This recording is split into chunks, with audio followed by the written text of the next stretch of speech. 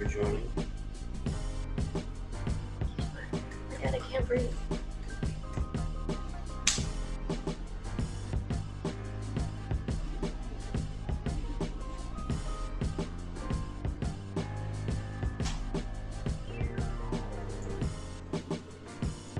Ah! There they are, there they are.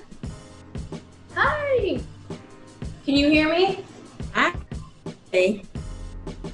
Okay, wait, I'm trying to hear y'all. Can you Hold on. hear us okay? There we No go. problem. Awesome. Awesome. So excited. Oh my God, I'm so nervous. This is like an honor. This is an honor. Hello. Hi. You look amazing. Thank you. Thank you. You always look amazing. I love that I mean, I feel like we're the same. You like to change a lot. You like to change your look a lot. Yeah. I like that. You're very daring. So how are y'all doing during this pandemic? Making it through, you know. Trying to make sure that we take care of everything we got to take care of, keep the business going, but at the same time, stay smart, respect everybody else's right to not be sick by quarantining as much, well, self-isolating as much as possible and all that. Yeah. How about you? How are you holding up?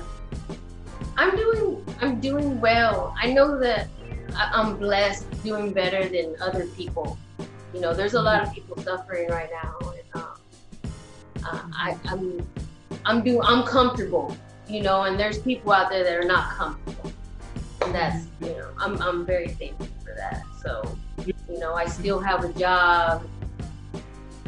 You know, I'm just glad that just like y'all are on the digital realm, that I was already on the digital realm too, because that really helped.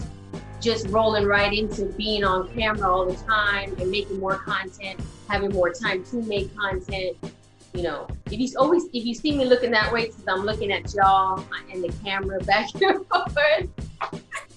But I feel like it was a blessing, and there's a lot of, you know, there's so many pros and cons with this pandemic right now. I feel like y'all, you know, y'all didn't stop going. Y'all just kept moving.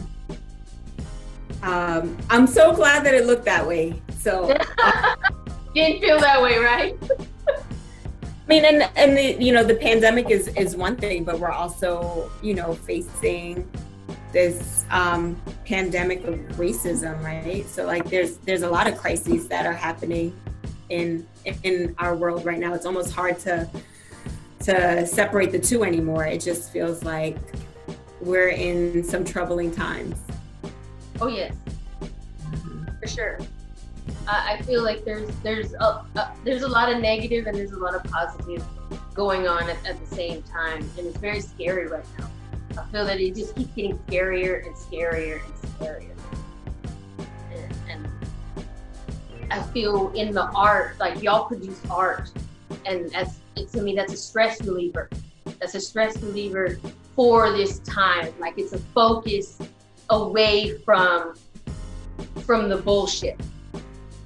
And in that way, I feel like y'all rolled with the pandemic. Like y'all figured out, you know, with the disappointments that were coming, how to continue on to still moving up.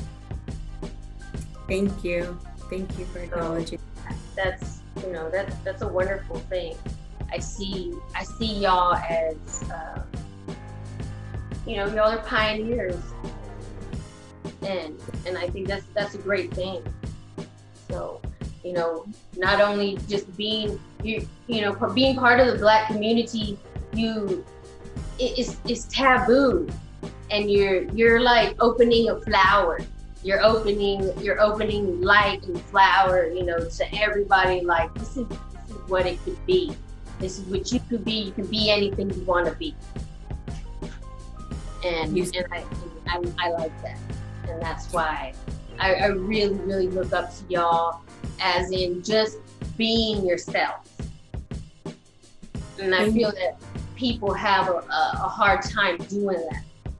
And, you know, you've learned in your own life how to do that, and you keep learning, you keep growing.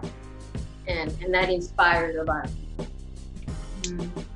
That's what it is. Thank you very much. Tell everybody who you are, as in like your background separately, you know, because y'all were separate people before y'all got together. And we still are now, contrary. Of course. Before y'all met. I'm Jasmine. I am one half owner of Jet Setting Jasmine Entertainment and Education Company, as well as half owner of Royal Fetish Films. I am a licensed clinical therapist. I'm the owner and lead therapist of Blue Pearl Therapy. And my background is I, was in the therapy, mental health space prior to getting into the adult space. I kind of dabbled just a little bit throughout my early ends of my career, and then decided that I wanted to explore my own sex and sexuality. But like any good sex worker at heart, I wanted to monetize it. So I was hosting parties and selling sex toys and doing pole tricks and all kinds of fun stuff like that. But one of the things that kept coming up quite often was women trying to answer questions about men by asking women. And we were missing the mark, right? So that just doesn't make sense, right?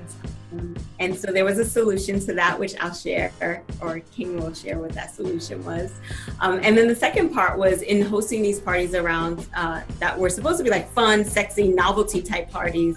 They were really turning into some pretty deep issues of people's sexual hangups and traumas that they've experienced. And it was definitely the parties I was hosting was for predominantly Black and brown women, and our concerns and challenges around sex and sexuality were so similar across the board, as well as some challenges with enjoying sex entertainment because of lack of representation.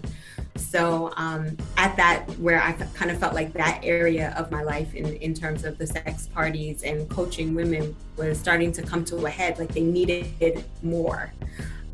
And so then I happened to meet Mr. Moore over here. The other side of the coin. Yeah, my name is King Noire, or the other half of Royal Fetish Films and Jet Setting Jasmine LLC, also Royal Fetish Music, records, whatever. We make music and all that as well, and that's actually where my background is in hip hop. I've been writing music and putting out music for a while under my other name, my name, Hassan Salam, and toured the country, but started off actually when I was 18 years old in sex work. I did films, magazines, online, in-person sessioning, all kinds of stuff. Left for a little while because my other passion is, trying to make this world a better place through activism. So, I've done everything you can imagine in activism as well, from teaching to traveling, building schools, working with people from everywhere, from Palestine to Guinea-Bissau to all over the United States. And around that same time, I got laid off from one of those good jobs working with the youth. And I had a friend who said that she needed a male dancer for a party. So I started working with her, and at the time I came up with my company, which is Sensual Noire. And this all was dedicated to creating a space for women to be able to enjoy sexuality, entertainment, and things like that. Things that when men get to do it, it's all boys will be boys and guys get to have all the fun, but women would be judged for it. So I came up with Sensual Noire, and stripping, erotic touch massages, BDSM, and all kinds of other over-the-top sexual entertainment. And around that same time, I met Jasmine, and we realized that if we put our skills and talents together, we go places. So we've been a few places since then, and we came up with fantasy flight parties, kinky pop-up events, royal fetish films, and we still do a lot of activism. Yeah. We do a whole lot of sex work. We made some some babies, you know. Yeah, I saw that beautiful baby. Y'all like made. I lost my train of thought. I'm sorry. Listening to y'all. Go ahead, and I'll come back to it. So yeah, that is how we forged. We took our both of our backgrounds and skill sets and created what has us here tonight. 3-time award-winning fetish films for projects that we've both directed, written, shot.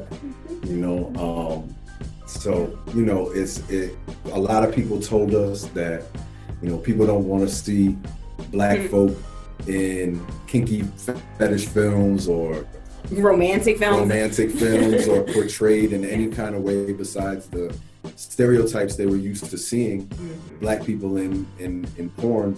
So we created our own, just like every single thing else.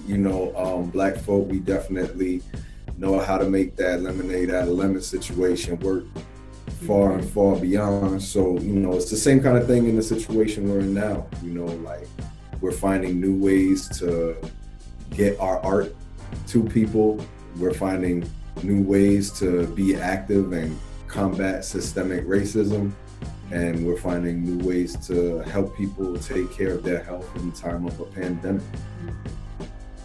Do y'all have any projects in the works that are new because of the pandemic and because of the race and stuff that's going on politically or in the streets? Do y'all have new projects that stem from it that we're just like, whoa? So we are collective members of the BIPOC AIC, so that is Black, Indigenous, People of Color, Adult Industry Collective. And King and I are both chairs of 2 committees, which that was formed out of the most recent uprising. And it's hard to say that it's like a new project, because I think all of the, both King and I and Cinnamon Love, who is the founder of the BIPOC Collective, have been working on decolonizing sex and sexuality in our own ways for many years.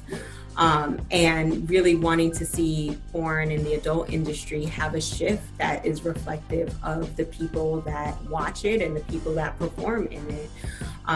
So the collective now coming together of Black and Indigenous performers and performers of color, although it's new, it just feels like kind of like a more organized space for us to reach performers, to reach our fan base, and to spread the demands that we expect of companies that performers may have to work with.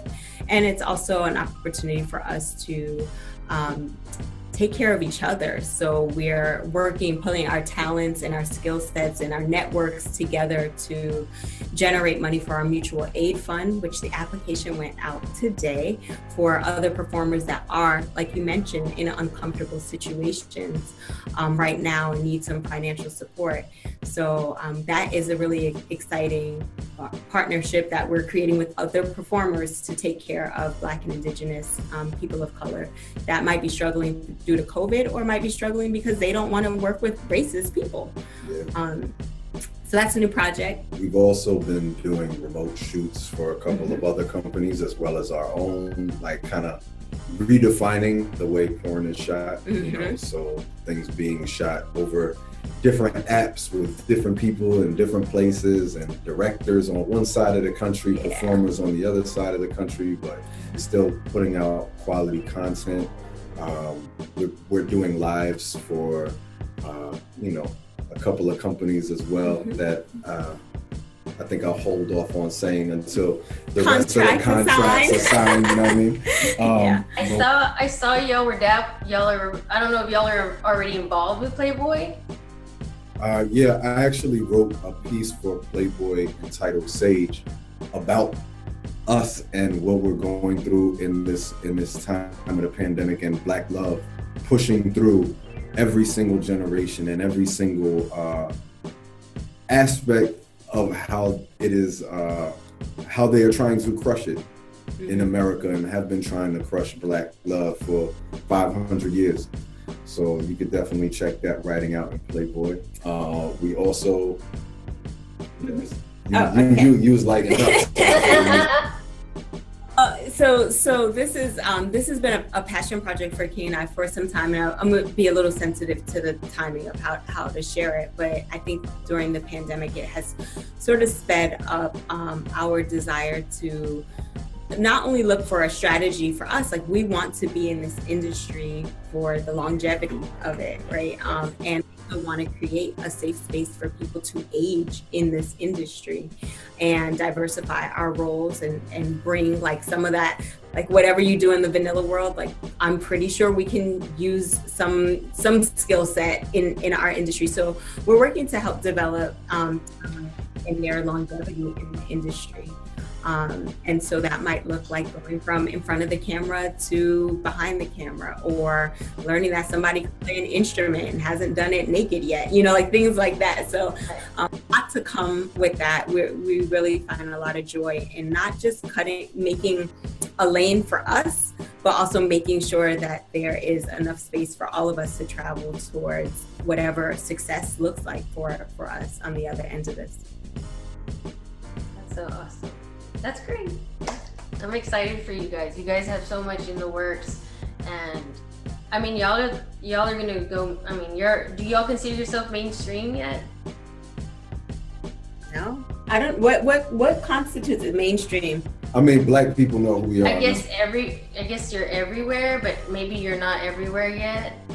I don't. You know what's interesting about that question is that I don't know that everywhere that there is to be, we want to be. You know what I mean? You know, like because like when I kind of think of like mainstream porn, for example, I think of some pretty specific companies that one would work for, right? And some companies are on our no list, right? Because they totally counter the other work that we're doing. We household names, like maybe it's hard to tell, right? Because people don't just like walk in the kitchen going like, you know, like, oh, my favorite porn star. You know, they don't be on it like. I'm pretty sure we're in a lot of places that people wouldn't expect us to be, but we're in all the places that we should be, and the next places that I can't hear. That was a tongue twister. We've been in some mainstream press though. Yeah, recently we've done.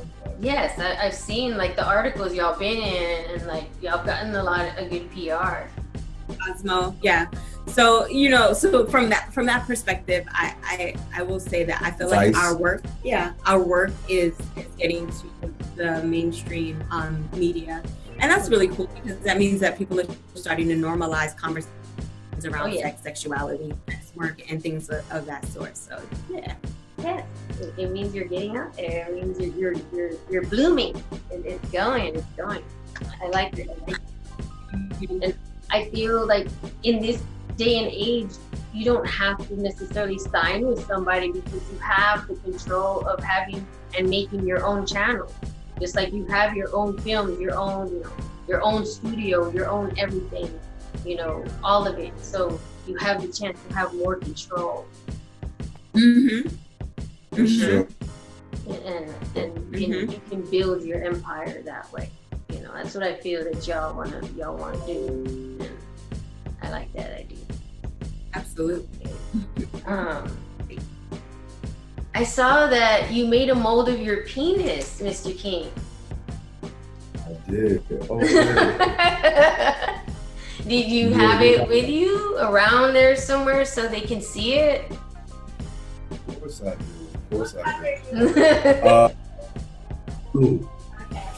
So yeah, we in in conjunction with a very awesome company called Lust Arts. I have been looking, and people have been interested in my mold for a long time, but it was important for us to find a company that was ethical, that was not racist, that actually make the mold out of something that was environmentally and bodily safe. So now we do have the Kingdom Noire dildo. You can get it in with me, and you can get a suction cup for the back and fuck me on the wall, in the shower. Or somebody else. Yeah, you could put on it and let them get it in, and it's heavy like me, so you can have a good time. And also we got it in like some really dope colorways too. All right. On the Dr. Manhattan and shit, you can get it in with that. It's really cool because like it can be completely customized. There were like a lot of, you know what I mean? Okay, so like you can only talk if you have the dick in your hand, like it's the talking dick. It's like the microphone, yeah. So, so you can get it in a lot of customized colors, but everything is in his likeness. So the weight, the vein, it's all you. So it's super exciting. Yeah, it's realistic. Appearances during COVID-19, as you're doing like virtual scenes and streaming with other performers and other fans. Yeah. Since I'm on social distancing, my mold has been out there hoeing for me. With no mask.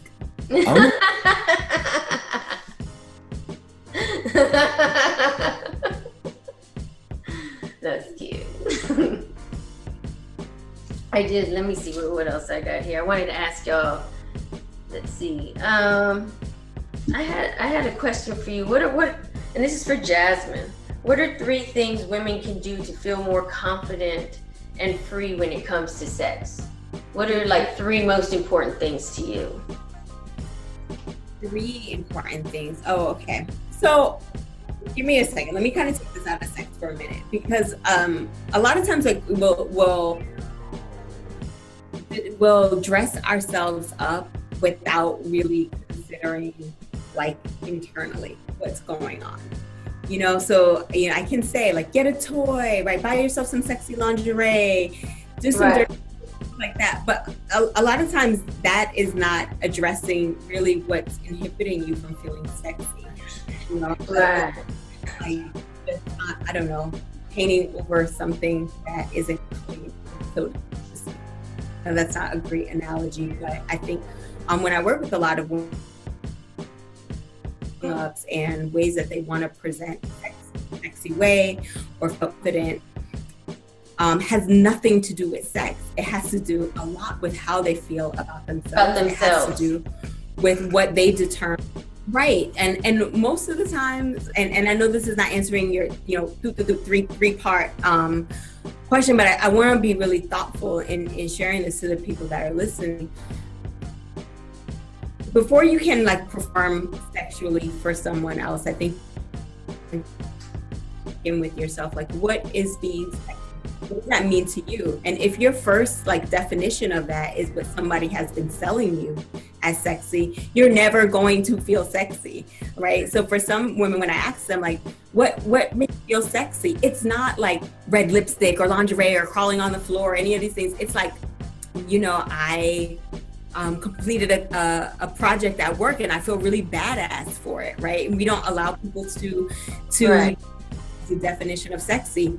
One woman recently on the breastfeeding nurse-a-thon, she said, every time I'm breastfeeding my baby, like you can't tell me shit. I'm the sexiest woman alive. It's like, then that's what it is for you. But we don't often see a very diverse look of what that definition is like, or what sexual confidence looks like, other than some woman like aggressing towards a man. Like that's not sexual confidence necessarily. That's the way society has determined a woman expresses herself in a way that is deemed to man. thing I would suggest defining what sex confidence looks like for you specifically, and acting that out. And people will say like, oh, well, I'm kind of nerdy and I don't think that that's sexy. Like, trust me, there's some other, you know, person that is dying for like the sex geek goddess, you know? So just, again, defining what it looks like, what it feels like, and what's natural to you. Okay.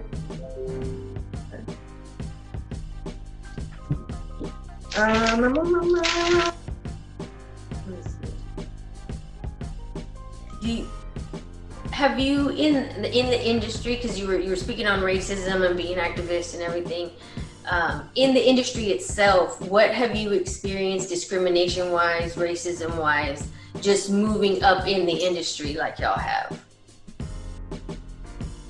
I've been called a nigga on set before by somebody that I was supposed to be working with.